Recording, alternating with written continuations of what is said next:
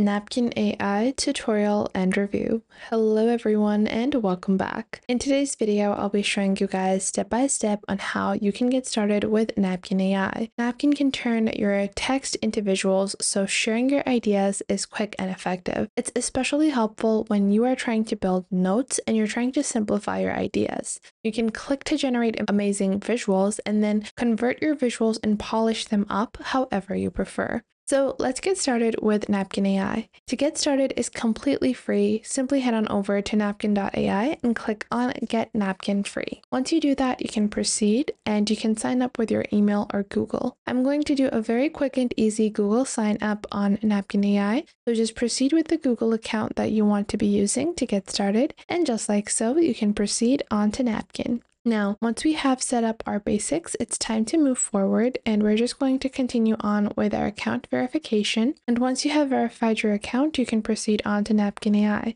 There's no credit card required and you don't have to pay to use Napkin AI. Simply proceed with their basic questions, like so. After that, you're just going to be led to your dashboard. Now we have completed all of our basic questions and now we can proceed on to our first napkin. Now to do this, simply click on Create My First Napkin and you have two options. You can directly copy and paste your text over here, or you can generate text using AI. So you don't have to go to any third-party AI tool to actually generate the content for you. If you are someone that has, an idea and you just want to have it be verbalized or written down for you, you can simply write them with their generative tool. Text generative tools are super popular. We all know ChatGPT. We all know all the basic competitors. And Napkin takes the power of all of those and it's able to create some text for you. So let's say I want to add the best practices for a hiring interview. Now I'm just going to click on continue and it will create the entire document for me.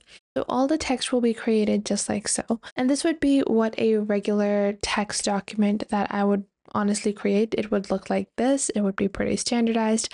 So best practices are preparation, defining roles, JDs, key competencies, ideal candidate, interview questions, interview environment, conducting the interview, so on and so forth. Now I can customize this however I want. This AI generated text is just as a draft. Once you have proceeded, you can click on Generate Visual. And just like that, it will create a visual for you. Now, once we have clicked on this blue button, it's creating the visual for us. However, if you do want to alter, the type of visual that is being created, if you want something different or you have something else in your mind, then you can also easily do that. So to do that, all you have to do is go on ahead. You guys can see the effective hiring process. Now I can click on this little visual that it has created for us and I want to customize this. So let's say that I want to maybe alter the execution part. So let's say I want the execution to be focused on conducting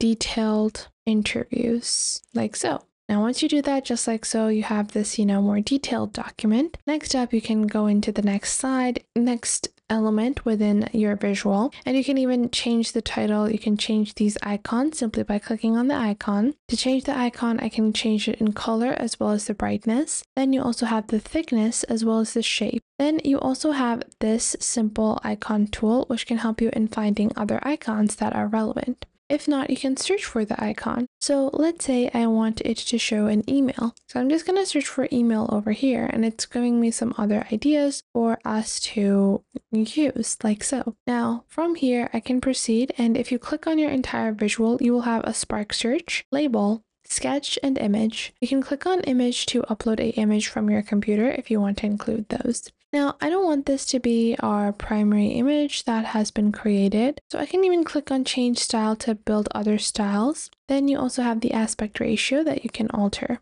Now I'm going to be deleting this and I want an entire visual to summarize everything that has been said within my document. So I'm just going to do this and then we can click on our blue icon. And when we select everything together and we click on our little blue icon, it is easily going to create our document for us like so. And not only because this document is pretty detailed, it is not just giving me one option to show this, visually, but it's giving me several different options. So I have, a detailed version, a customized version. I can click on specify the visual. So you actually have several different types as well as the orientation. Let's say I want this to be in horizontal orientation and I want this to be super detailed. And I'm just going to click on apply and I'm going to let it find the appropriate visual that is horizontal. So let's just wait. And you guys can see we have this arrow one, we have this arrow visual, this one, as well as this one. I personally like,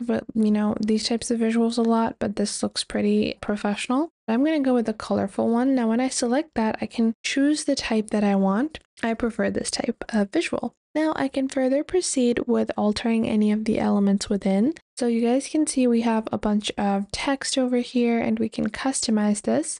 So from here, let's say I want to remove the bottom text. So I can just click on this and just remove it if I only want to keep the headings like so. Now, once I've done that, if I don't like the font, then I can proceed with clicking on the entire element. And then what I'm going to do is I just want to click on this, change the font to maybe Georgia. We have a few options here. And I want to use something that's very simple, such as New Times Roman. And then you can click on your entire element. And then you guys can see we even have these visual trackers. I'm going to go with this one here. And I'm going to, again, change the font. And you can even change the font sizing. If I make it XL, this is what it's going to look like: large, medium, small, however I want. Obviously, this is going to be defined based upon however much content you have. If you have a lot of content, then you probably do want to, add smaller fonts. Again, you can customize this however you like, and you can even increase or decrease the size like so to make a larger space for your element like so.